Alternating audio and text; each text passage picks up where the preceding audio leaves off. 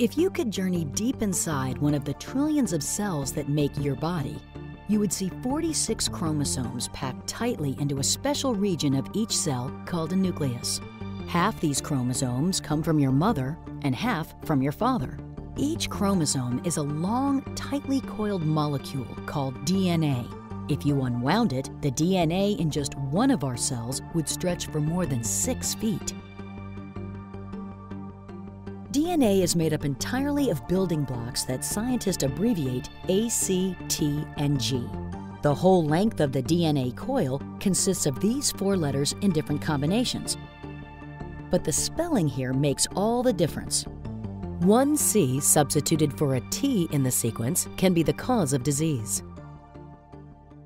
All the DNA in all the chromosomes is called the human genome. You might have heard people call the genome the blueprint for the human body, or the blueprint of life.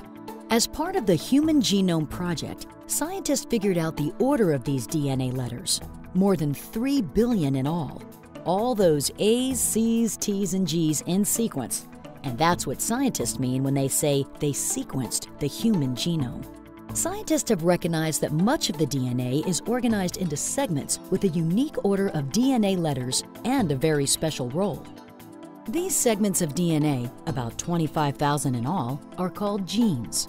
The genes are instruction manuals for making all the proteins the body will ever need. They are the physical stuff that makes up our hair, our skin, our heart, and our blood. What has amazed scientists the most is how little these genes vary from one person to another. From a genetic perspective, each of us are 99.9% alike.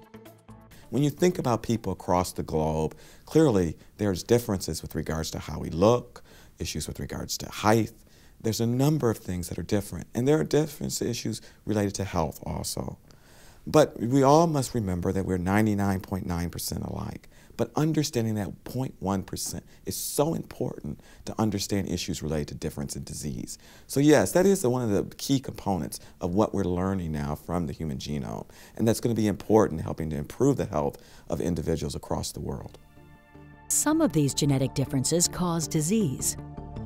For example, there are about 6,000 diseases caused by misspellings or other problems in single genes, including cystic fibrosis, sickle cell anemia, and Huntington disease.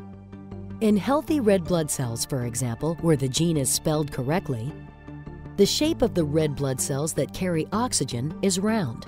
In sickle cell anemia, however, the gene that makes a key protein in red blood cells has a misspelling